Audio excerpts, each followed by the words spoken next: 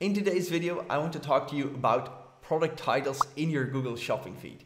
Because product titles are the main thing that Google relies on to match your products to an actual search query. So by having product titles that are well optimized, that have the right keywords, it enables you to show for more products and get more quality visitors that are looking for the exact products that you sell. So we'll start out by looking at a couple of examples of how brands have optimized their product titles, and then at the end I'll take you through an example and we'll look at actually a brand at the product titles they have on their website versus the product titles they have in their product feeds. And I'm sure it will be very helpful in thinking about how you can improve your own product titles. So let's jump in. So first up, I want to share with you a study that was done by Creatalytics a couple of years ago that really shows the importance of working on your titles. So on the left hand side you can see the baseline, the account average, and then in the middle you can see actually what happened when they optimized the product titles, when they figure out which search queries to actually put in it. So you can see an 18% increase in click-through rate. So with that, just that metric, the click-through rate, might not mean a lot to you, but having a good click-through rate can really make the difference between you getting the click versus your competitors. It also gives an indication to Google that your products are more relevant, which plays into the quality score, which we can't see in Google Shopping, but is there. So increasing your click-through rate is always a good idea. On the right hand side you can see a special case of those optimized product titles where a specific search query was added to a product, and if that specific search query matched exactly with what a person was looking for, they saw an 88% increase in click-through rate. So that shows that for certain phrases it can really make the difference. So these changes in click-through rate are great and they definitely help to improve the quality of your campaigns. But sometimes adding a specific search term or key phrase to your product title can make the difference between it showing and it not really showing.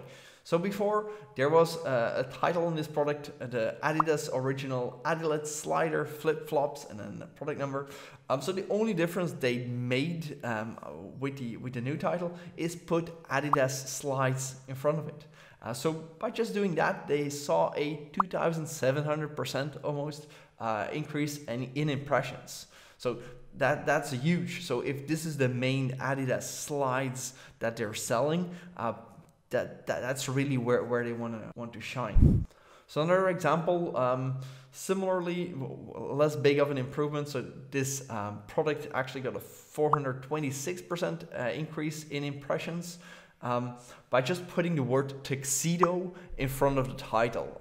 So that's all they did. The word tuxedo was already in the product title, so it's not that it was missing, but just putting it up front really made it clear to Google that they wanted to show up for that really head term. So now that you have a good idea on the power of those product titles, how can you improve your own? Well, the first thing to be aware of is the character cutoff. So in Google Shopping ads, Google doesn't display the whole product title if it's too long. The usual cutoff on desktop is around 35 characters, and on mobile sometimes you only have 25 characters.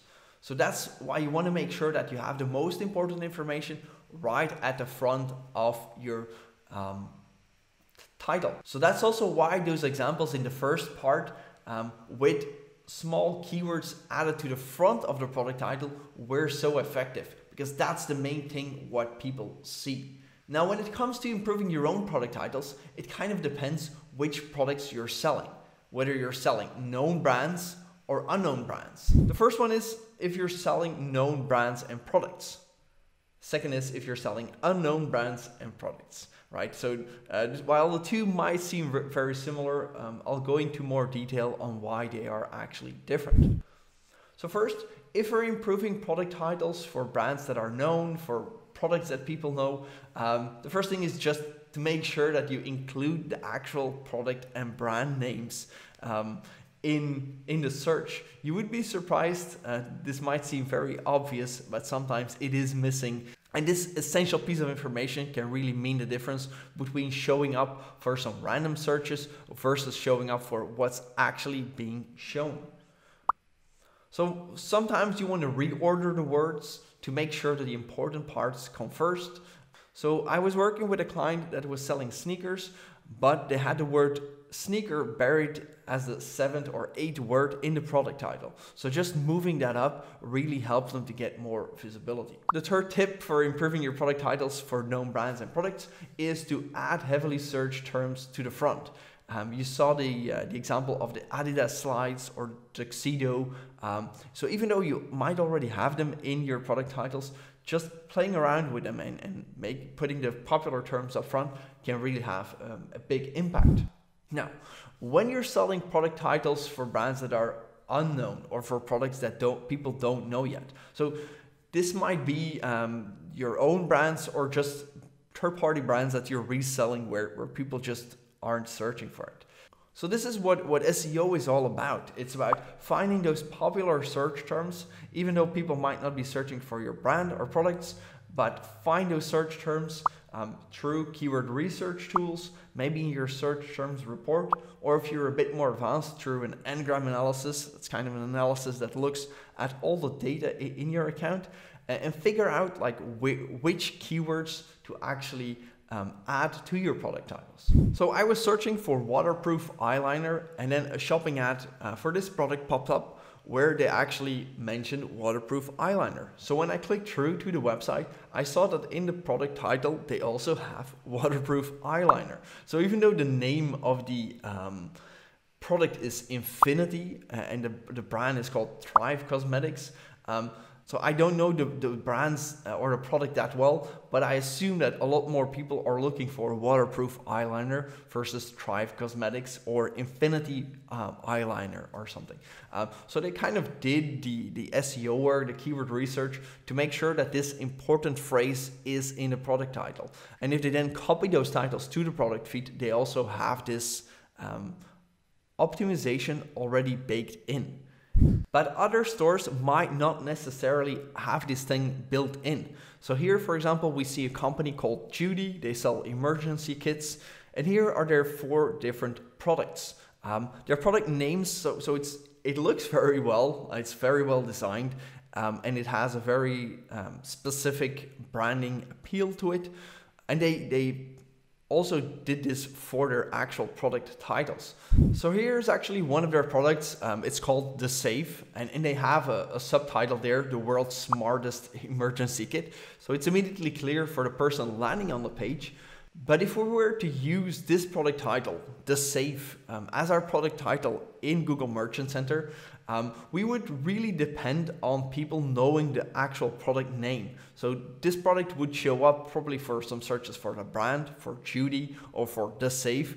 But I'm assuming that that's like fairly limited compared to all of the other searches that they could get with stuff like emergency kit. But that's not what they did. When I search for emergency kit, that same product pops up with a totally different product name, right? So you can see here, family emergency preparedness kit, 72 hours safety, first aid, food warmth, water, tools, etc. So they have a product title that's a lot better, that's a lot more keyword rich. So here is the comparison of the two. On the left hand, what's on the website, so The Safe, that's the product title, and on the right hand side, what's actually in the product feed. So you can see here 2 good keywords, emergency preparedness kit, and that's 72 hours. I didn't know, but apparently in emergency preparedness, 72 hours, having enough supplies to last that long is important. So adding that can really make a difference. Now, this is only one of their products. So they have a couple of different products, which actually all are emergency kits. So then another problem appears. You have like your core keywords that you want to rank for, but what if you have multiple products? In search campaigns or in SEO, you can actually try and rank a category page, right, which has all the emergency kits.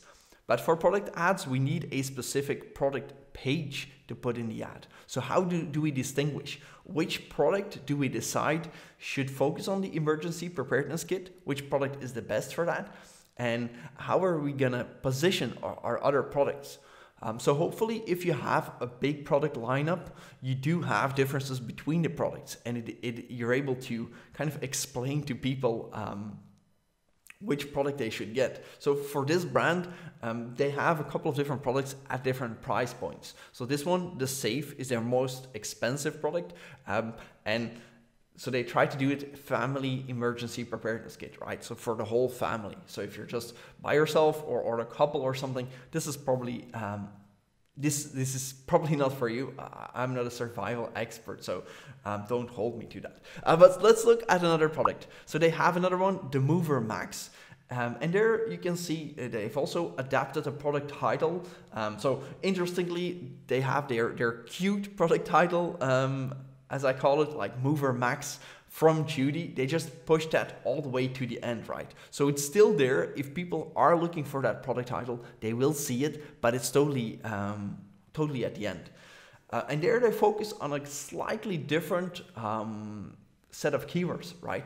So you can see preparedness backpack kit, right? So it's not the emergency kit, but the emergency backpack kit. They have a 4-person go bag. That's another important word. But people that are looking for these products, this is how they would describe it. And then again, survival essentials. That's also a product or a keyword better that they want to rank for. Then lastly, they have a cheaper product called the Starter, and they position this as the emergency first aid kit fanny pack. And a couple of other keywords in there: portable safety kit, packed with first aid supplies and emergency tools. And then at the end again, the Starter from Judy. So using these keyword-rich product titles in their product feed allows them to show up for so many more searches than if they would stick to the titles that are on their website, right? So how many people are looking for the Safe or Mover Max or the Starter? Probably very, very few people, while the other keywords, they're pretty massive. So if you liked this video and you would like to see more videos like this, be sure to subscribe and give this video the thumbs up. Thanks for watching, and see you next time.